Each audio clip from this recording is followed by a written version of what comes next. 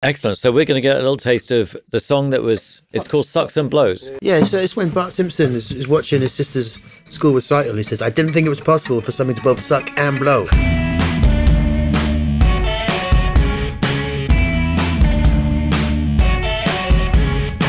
This episode is being supported by Tape It. If you currently use voice notes to record your ideas, you should try Tape It instead. The first lines, like that first melody, that bit, the last dream of every dying soldier was from the very first night we ever tried to write songs together, which is when he played me France and I played him Albion in its earliest form, and we tried to write a song together, and this was it, but it was never finished. We just had that couple of lines. So this song dates back to the verses, then. 27 years ago. Those lines, the last dream of every dying soldier. That is amazing. Yeah. And then it went into another song called Albert, which was completely different, and so we took it out, but I don't know what happened to that. Oh, and the Good Old Days as well was around that time, parts of that. Anyway, yeah, so the very first, so immediately it's a bit of an emotional bolt hearing those lines. It takes you back, and how it sort of went forgotten for all them years and then just popped up here. I think it's like a lot of these little things we did years ago was so I don't know, it's just in our minds, but they're so strong. And over the years, there've been little birds pecking at the window, and I think. And I think it's the same when even Music When the Lights Go Out was a little bird pecking at the window, and it was always an afterthought to put it on the record. And there are still quite a few birds out there pecking, aren't there? But that's definitely one of them. It's great. I mean, it's great that they keep pecking, and it's great that these things, these seeds, still stay with you. That you can somehow, I mean, maybe miraculously out of nowhere, it returns to you and you think, oh, maybe we should explore that again. So that's what happened with Shiver then. Suddenly, the very well that came in the end, but there's been a couple of other versions of this song. Well, one of the songs we did do in Jamaica was called Shiver, but you wouldn't recognise it. I don't know if you're going to play it. That's the one we got the demo of. Oh, we got you. But the only part of that in the current incarnation is the middle eight.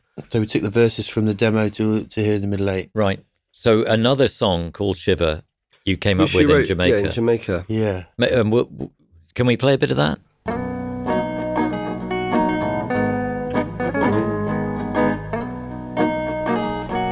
The late lazy day on the hill. Yeah, man. King got a hill. There we were, top and tail Arcadia.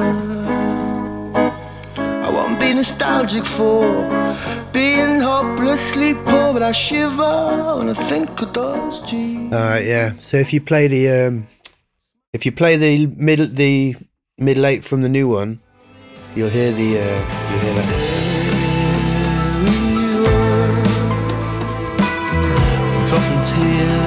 Arcadia, reasons to stay alive, not to die at 25. I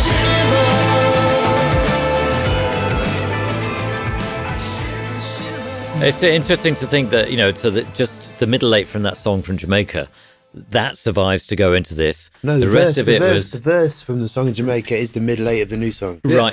Right. I okay. Follow it, John. Yeah, I'm trying. But have you got the demo of we had a song called Your Demo Sucks and Blows. Oh, yeah. Have you got that?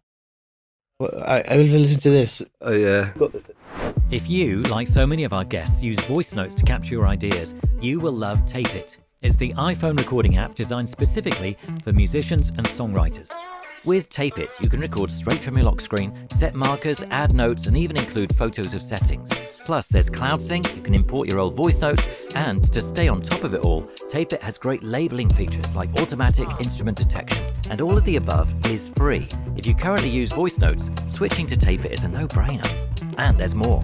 If you upgrade to Tape It Pro, it uses 2 microphones on your iPhone along with gentler dynamic compression to give a much more natural sound than any of the usual apps.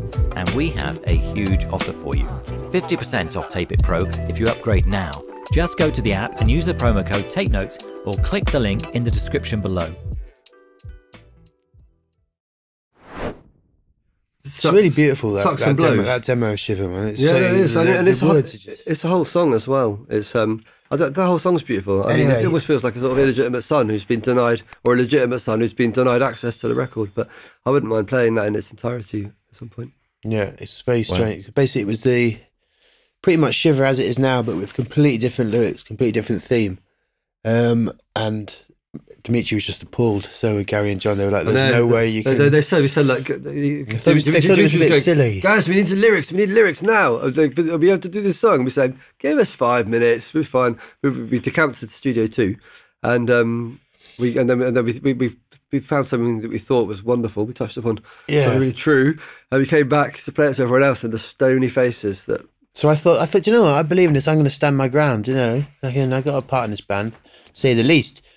And didn't stand my ground for very long, did I? I stood our ground for a little bit, and then I was on your own.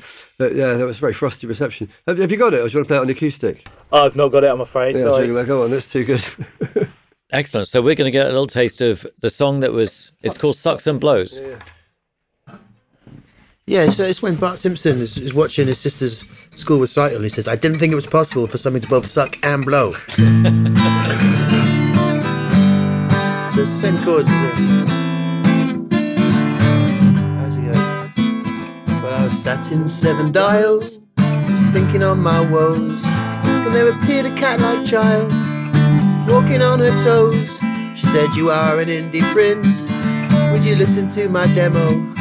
So I listened to the demo, but the demo sucks and blows. Lie, lie, lie, lie, lie, lie, lie, lie. It goes on like that, like one freezing cold morning in Cologne, walking outside the tour bus, and appeared a chicken punk with fuzz under his nose. He said, "You are an indie Ubermensch, would you listen to my demo?" So I listened to his demo. Sucks and blows. Lie, lie. Yeah. And to think they looked at you aghast when you played that to them. I can't believe it. I thought it was quite sweet. I love it. I think it's great. But so what happened then? So then the song had nowhere to go really, because it had all these different parts pulling and we didn't know what it was about. Then we got the happy hardcore. And then, the happy hardcore piano bit.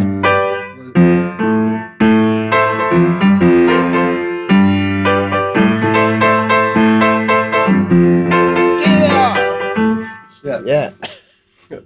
And that sort of brought us all back to a focus point with a happy hardcore. He was play that round and round for about 10 minutes. And suddenly you felt you were back on track. Yeah, well, someone did. So. This song didn't. For me, it's one of the strongest songs on the album. But for a long time, I couldn't see it making the album because it just didn't.